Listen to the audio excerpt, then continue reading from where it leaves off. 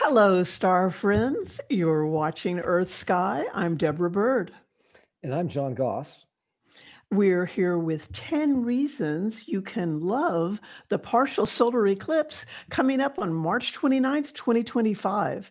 And even that's true, even if you can't see it in your sky, this eclipse won't be visible from most of North America except for the far northeastern part. So, more about that shortly.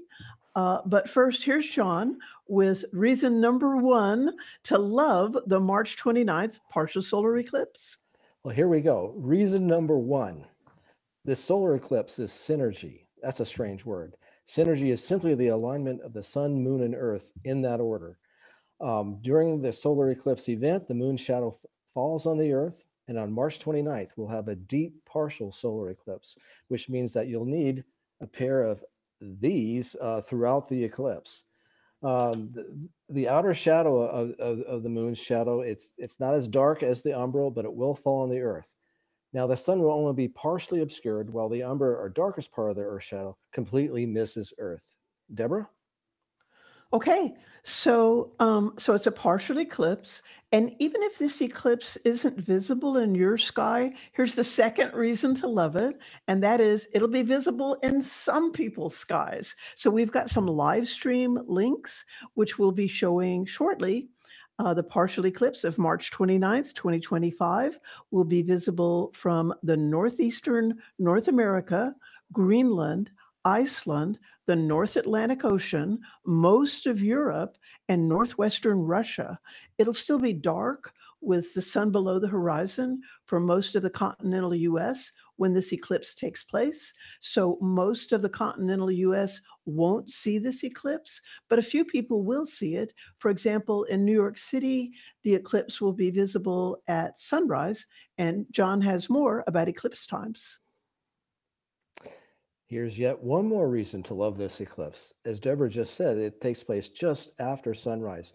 We have a chart here showing six locations in either northeastern United States or eastern Canada. New York City takes place. This chart shows it about 5 minutes after sunrise. New York's look at about 7:03 a.m. You'll see a little chunk taken out of the sun. And remember, you got to be wearing these glasses to see this. Boston a little bit more, Bangor, Maine a little bit more, Fredericton, New Brunswick a little bit more. Deeper into Canada, Montreal and Quebec City, you'll see even a bigger, especially Quebec City, a bigger chunk.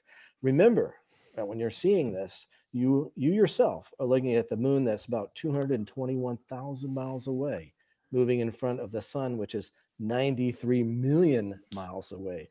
So you are in the middle of a cosmic alignment. Deborah? Okay, I'm ready. So most people in North America can't see this, and that means we get to sleep in. So we'll wake up in the morning of March 29th with images of the eclipse already pouring in. So this is a beautiful eclipse image from a member of the Earth Sky community, Sue Waddell. She got it in Kentucky in 2017. And to see images like this of the March 29th eclipse, come to the community photo page at earthsky.org on March 29th. And if you do catch the eclipse and you want to submit a photo to our community, you can do that right here. John? Another reason, we have a whole bunch of reasons. Solar eclipses can only happen at new moon. That is when the moon is between the earth and the sun. This new moon is a little bit different than others because it's a new supermoon, because that means it reaches perigee or its closest point to the earth, actually the day after this, but it's still very close and therefore appears to be a little bit larger in the sky than normal. But for a practical point of view on this, it means that the moon and the sun's combined gravity is quite a bit higher than what it would normally, giving us higher tides on the eclipse day and the day after or so. So keep your eye on the level of those tides, and hopefully they won't give us too much problems. Deborah?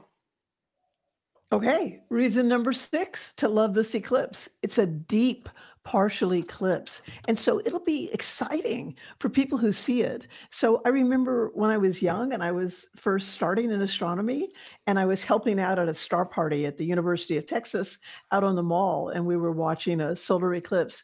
And it didn't seem like that big a deal when the eclipse first started. But as the eclipse got deeper and deeper and deeper, there was just this excitement, like a ripple of excitement that just went through all the people that were standing out there trying to see it. So there's just something primal and emotional about seeing a deep partial eclipse. And personally, I never get quite that same feeling from watching online, but it is very interesting to watch online. And if you want to do that, here is a link to a live stream from our friends at timeanddate.com. And if for any reason that live stream is not working correctly, here's another one from the Royal Greenwich Observatory. So there are some live streams of this eclipse that you can watch. John?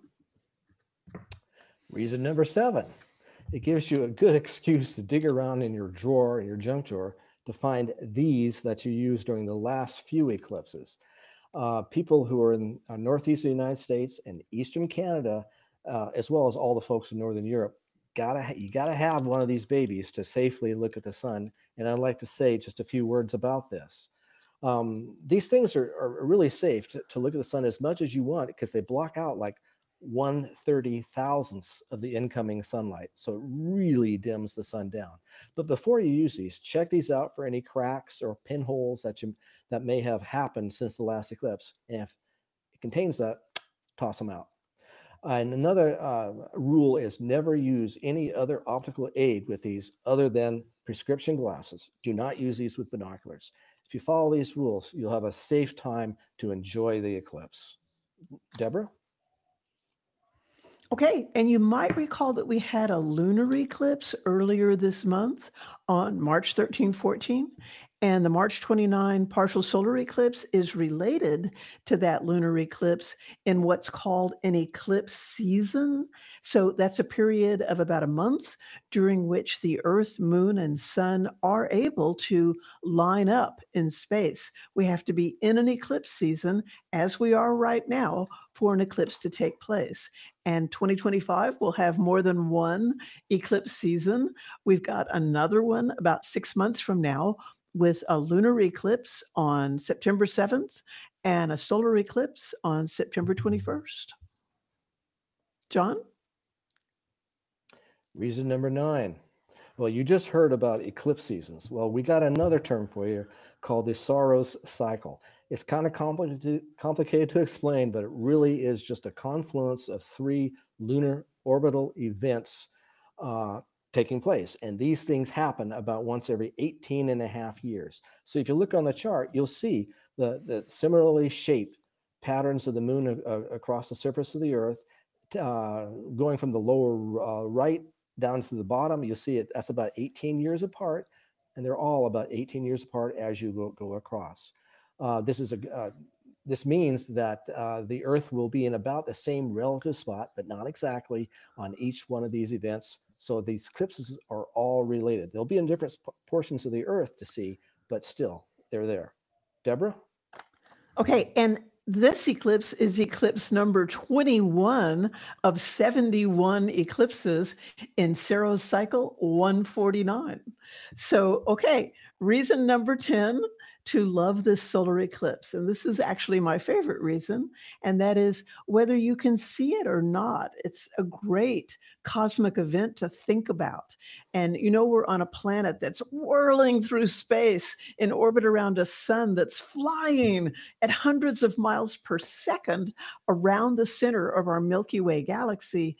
And yet, somehow, in the midst of all this motion, worlds can align in space. And we get an eclipse like the one coming up on March 29th. That's our show. I'm Deborah Byrd. And I'm John Goss. We're with Earth Sky. Thank you for watching. We hope you'll subscribe, like, and share.